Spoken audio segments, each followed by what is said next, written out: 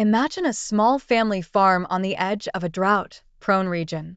For generations, they've fought against the elements, watching their crops wither year after year. Then, genetic engineering steps in like a modern, day-night in shining armor. Scientists modify the crops to be more drought-resistant. Suddenly, that farm can thrive again, feeding not just their own family, but the whole community. Genetic engineering in agriculture isn't some cold, heartless experiment.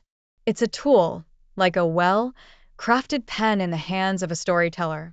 It allows us to write a new chapter in the story of food production. We can reduce the use of harmful pesticides by creating pest-resistant crops. That's like giving Mother Nature a helping hand, not a slap in the face. Statistics show that genetically engineered crops can increase yields significantly. But it's not just about numbers. It's about the millions of people around the world who go to bed hungry every night. Genetic engineering gives us the power to turn that situation around, to ensure that every child has a plate of nutritious food. So, how can it not be ethically acceptable?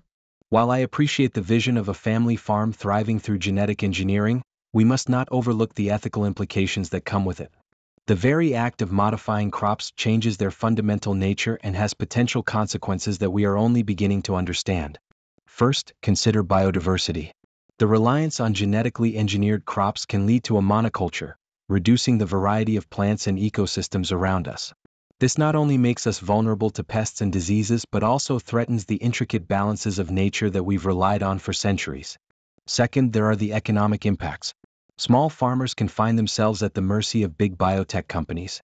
When they become dependent on patented seeds, they may lose their independence and be forced to adapt to the demands of corporate interests rather than their own needs or traditional practices. Finally, there's the matter of transparency. Many consumers are concerned about the long-term health effects of consuming genetically modified organisms. Ethical considerations include the right of individuals to know what they're eating and to make informed choices. While genetic engineering might present immediate solutions, we must tread carefully. We can't sacrifice the ethical principles of sustainability, equity, and transparency for short-term gains. The stakes are too high. You paint a bleak picture, but let's look at these concerns through a different lens. Biodiversity isn't lost, it's enhanced. Genetic engineering allows us to create crops that can thrive in harsh conditions where traditional varieties would fail. It's like adding new colors to an artist's palette, expanding the range of what's possible. These new crops can coexist with others, opening up new ecological niches.